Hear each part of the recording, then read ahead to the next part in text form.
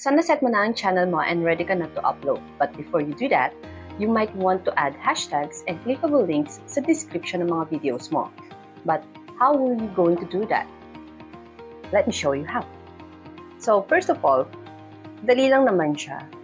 Click mo yung YouTube Studio mo, or you can also do this kapag nag-upload ka using your laptop, your computers, and also doon sa YouTube app, pwede ka rin mag-edit doon. But for the sake of this tutorial, gagamitin natin is YouTube Studio.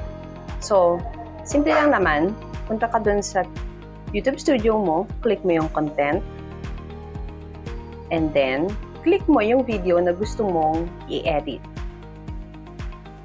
I-edit natin yung YouTube is changing. Authenticity amidst forced content. So, pag naklik mo na yung video na i-edit mo, click mo lang yung pencil icon sa taas, and then, click mo yung description.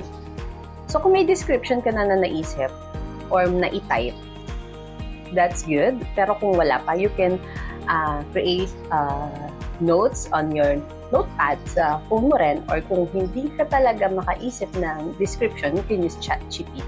All you have to do is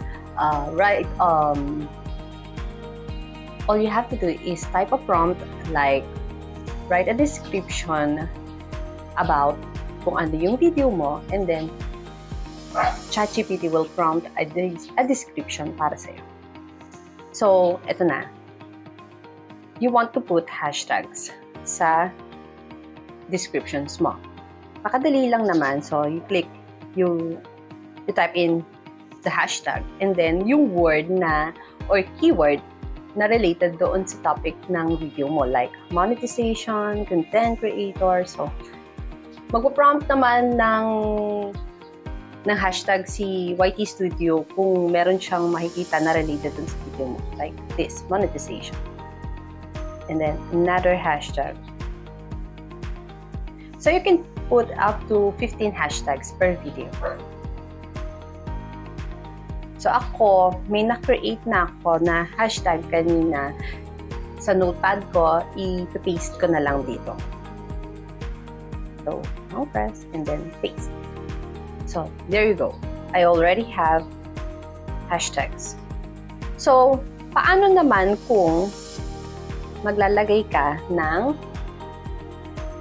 clickable link? So, hindi ka na rin aalis dito sa description. Since wala pa namang clickable link tong video na to, lalagyan na rin natin siya. Sa clickable link, you can add links na related doon sa topic mo, kung may video ka na related doon sa topic na i-discuss mo, and then your social media. Or iba pang links na meron ka na affiliated ka. So, wag mo naman i-spam ng sobrang daming links, but you can also add at least 3 to 4 links at the max. So, let's say, ang ilalagay natin ay ang ating Facebook and Instagram account. So, dito marami kasing confused, lalo na yung mga bago pa lang naman. Ang ginagawa nila, itinatype nila yung, or kinakopy nila yung URL doon sa kanilang social media account. And then, ipapaste nila dito. Pag na-i-upload na yon, actually, hindi siya nagiging clickable.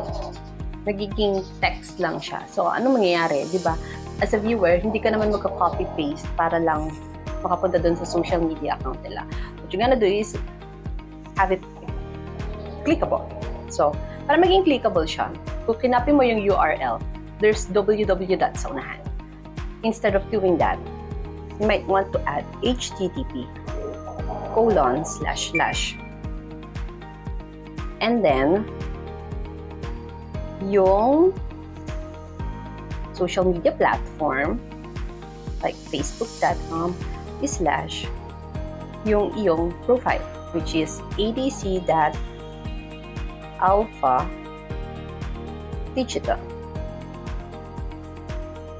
and then yung ating Instagram, http://instagram.com/alpha digital creatives.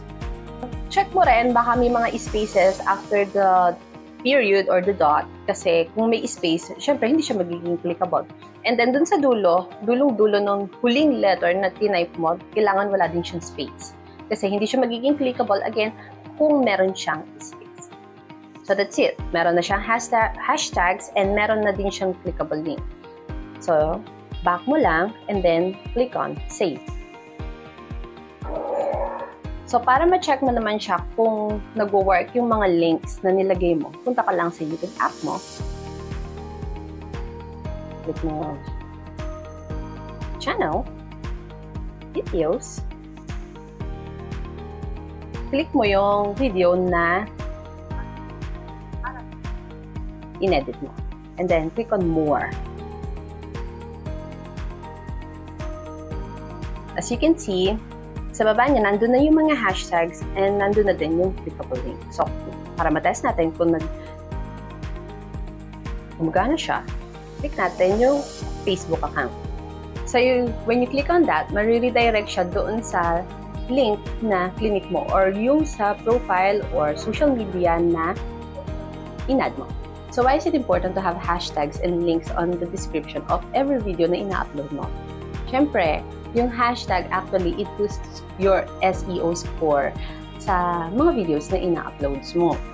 Also, syempre kapag ka millennial, alam mo na, kung mag-search ng terms sa mga search bar, may hashtag like hashtag monetizations. Also, yung video mo, nasasama dun sa mga hashtag na ginamit mo doon sa video or inilagay mo doon sa video. Like, kung napansin mo doon sa hashtag monetization, may ilang million din yung gumamit ng word na yon. So, kapag ka-click nila yung or tinype nila yung hashtag monetization or hashtag content creator, yung video mo nasasama doon. Pero, kapag ka nag-search ka na gamit yung hashtag, of course, hindi antimano ay lalabas yung video mo dahil, of course, sa dami ng words or sa dami yung videos doon sa hashtag na yun, very saturated. You still have to be specific sa pag-search ng videos. Ngayon, as for the links na inilalagay mo doon sa descriptions mo, it would be good or it would be great if it is max 3 to 4 links. Pero huwag mo kakalimutan, of course, yung mga social media platforms na meron ka like Facebook, Instagram, TikTok, and yung mga affiliate markets mo and voucher codes. Ngayon, bakit ito mahalaga? Kasi halimbawa, may nag-click ng about mo or ng description mo. Nandun yung social media platform na meron ka. Hindi makikita din nila na, ay, meron din pala siyang Facebook. So, I could reach out to them via Facebook. So, nagawan mo na siya ng descriptions, ng titles, and other basic things na importante sa pag-upload mo ng videos. Now, your video is already out in the market, but you still want to put it on a playlist. Siyempre, maganda na may playlist tayo para magkaroon ng album ang mga videos na nilalabas natin dito sa YouTube. And you might wanna know kung bakit importante magkaroon ng playlist.